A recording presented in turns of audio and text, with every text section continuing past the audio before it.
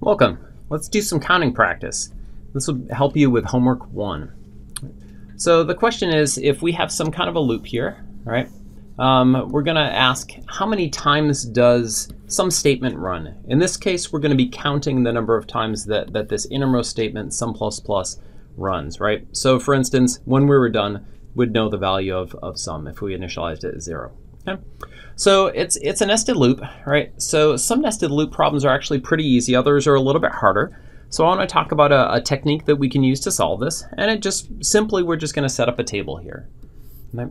So what I will do is set up a table, and I'm going to work from the outside in with each of the variables. So I'm going to start off with I, and then I'm going to have j, and then I'm going to have a last column that is the count of the number of executions. All right, so let's look at this. Starting from the outside, I see that I starts at 4, so my first value of I is right here. Okay. Now, while I'm thinking about it, I is going to continue on incrementing by 1 every time. So I know that the next time through this loop, it's going to equal 5, then 6, then 7, and so on until it hits the end. Well, what's the largest valid value of I? Well, I has to be less than n, so the largest one is n minus 1. All right, so for each of these values of I, this inner loop is going to run here. All right, so let's go back to the I equals 4 case. All right, when I is 4, what does j do? Well, j starts at 0, and it's going to increment every time until it hits n.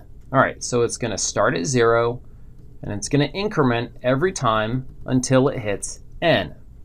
All right, well, that's fine. Okay, so it's going to go through these, and if I were going to count these up, it's easy if I start at 1. 1 through n is n of them, plus I have this 0, which is 1 more.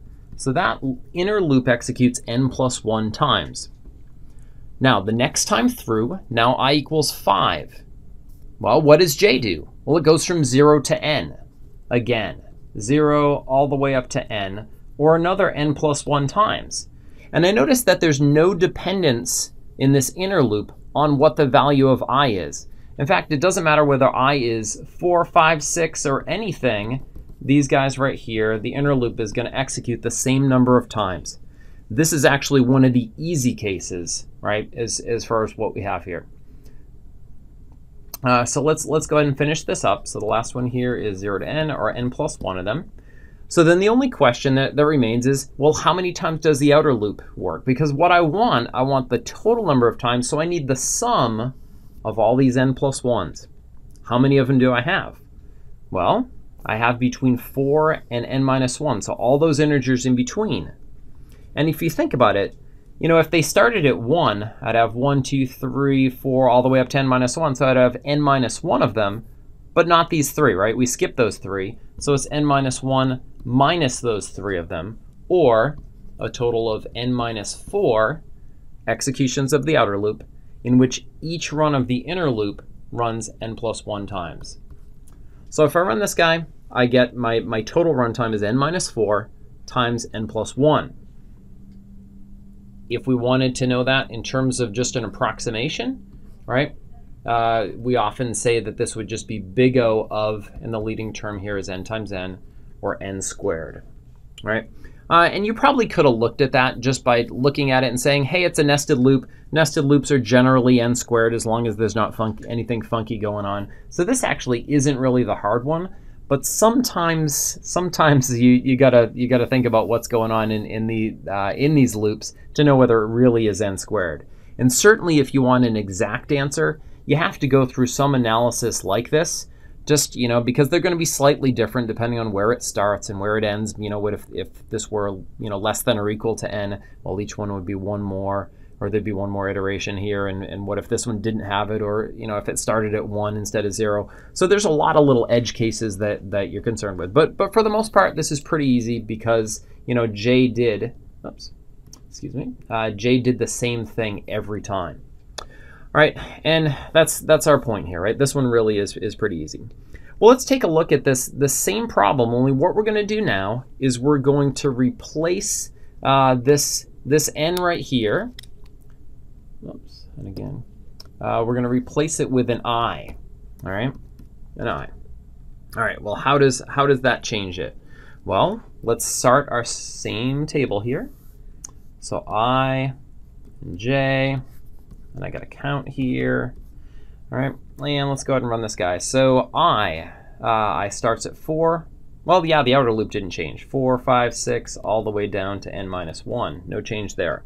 Let's look at J. Now, J goes from 0 up to less than or equal to I. So it starts at 0, incrementing every time. So 1, 2, 3. Where does it stop? It stops at the current value of I, which is 4. So it comes up here up to and including 4, which is the value of I. At that point, J equals I. The next time through, it breaks out. Okay, so it's done here for a count of 1, 2, 3, 4, 5 times. All right, or again, counting 1 through 4, plus 1 more for the 0. All right, well, that's fine. The next time through, right, now notice here, J is going to go from 0 to I again. 0, 1, 2, 3, 4, but now I is 5, so it's going to execute one more time. Total count here is going to be 6. All right, and I don't really have to work through this whole thing, just really long enough to see the pattern. For 6, it's going to go from 0 to 6, and again, there are 7 of those guys. And we should do the last step or two. If I look at this, the very last one is n minus 1, so it's going to go 0 all the way up to and including, okay, so less than or equal to, the last one, which is n minus 1. Okay, that's my value of I. How many of those are there? Well, from 0 to n minus 1. So from 1 to n minus 1 is clearly n minus 1 of them, plus 1 more for 0, which is going to give me a total of n. All right, so here are all my counts of each execution of I. I want the total. All right, and this is not so easy as just multiplying, but we can realize that all it is just a summation where I goes, let's see, so we're starting at 5 and ending at n of I, all right? And we know formulas for that. Actually, the formula says start at 1, so I can rewrite this guy here as the sum from 1 to n minus the sum from 1 to 4. Okay, again, since I start at 5, it's everything except for the first 4. And then each one of these guys has a closed form solution, right? So I don't want to leave a summation in my answer. I want it to be closed form, which means use the formula, okay, in terms of n. And we know that that formula is n times n plus 1 over 2 minus, and then the next one here is going to be 4 times 4 plus 1 over 2, or I just know 1 plus 2 plus 3 plus 4 is equal to 10. And I can simplify that however I want. Okay? Now if I look at this, this is approximately equal to 1/2 n squared, so about half the number of iterations as we had in our original problem. And big O certainly is also going to be n squared. Right? Again, nested loops, one inside the other, tend to be n squared as long as nothing funky happens. All right, let's take a look at a second example. So for this one, I just have a single loop. All right, I goes from 1 to n. So just like the other one, except that this time I is not incrementing. We're multiplying by 2 every time. All right, now this one I don't really need a full table on. I just realized that for this that I have, well, I guess what is I doing, right? So I, all right, is going 1, 2. It's doubling every time, so 1 times 2 times 2 times 2, and so on until I get to n. All right. So if I want to know what is the count of those, right? So how many times can I double a number before I get to the n? I could think about that as 2 raised to some power that gives me n. And if I were to solve that, the way that I solve for the exponent is to take log base 2 of each side, right? So log base 2 of 2 to the I equals log base 2 of n. And log base 2 of 2 to anything, remember log means look for the exponent. So 2 raised to what power gives me 2 to the I? Well, I is equal to log base 2 to the n. So this power, this thing that I'm looking for, how many times do I double until I reach n, is just log base 2 of n. Okay? Now we have to be careful with this because it's very easy to make off by 1 errors here. So what I want to do is check some of these things, right? So my guess answer right now is log base 2 of n, and I pretty much know that's going to be the big O as well. But let's go for exact first, right? So let's try some numbers. Let's try a number that starts off. We'll start with a power of 2 because we're doubling every time. Power of 2s are going to work out beautifully. So let's pick something like n equals, I don't know, let's say 8. That's a nice small power of 2 that I can deal with. All right. If n equals 8, then I is going to go 1, 2, 4, and it was less than or equal to n. So the 8 is okay here, right? And if we see that, we just count them up here, 1, 2, 3, 4, that's 4 times. Well, the log base 2 of 8, 2 raised to what power gives me 8, is certainly not 4. It's only 3, right? So it looks like the number of times that it executes is actually 1 bigger than the log. All right, so I'm going to go ahead and add a +1 here to my answer. Okay, and that's great. In this case, n equals 8, it gives me an exact answer. And if n were a power of 2, I'd be done. Except that n isn't always a power of 2, so we're going to need to round this because the number of executions must be an integer, but if n isn't a power of 2, then log base 2 is going to give me a fraction. So let's check to see how we'd round it. So what I'm going to do is start with something a little bit bigger. N equals 9. And in this case, log base 2 of 9 is a little bit bigger than 3. I don't know, 3.1 or something. It's 2 raised to something that's a little bit bigger than 3, but certainly smaller than 4. So let's see, what do we get in this case? So if n equals 9, I is going to be 1, 2, and it's going to keep doubling as long as it's less than or equal to 9. Well, it goes up to 8. If it doubles again, it's 16, which isn't less than or equal to 9, so we're done. And once again, we get 4 times. So let's check our formula here. So if I were to take log base 2 of 9 and then add 1, we said is our formula, so that'd be 3.1 plus 1, 4.1. But it needs to give me a 4, so what I want to do is I want to round it down, so take the floor of this guy.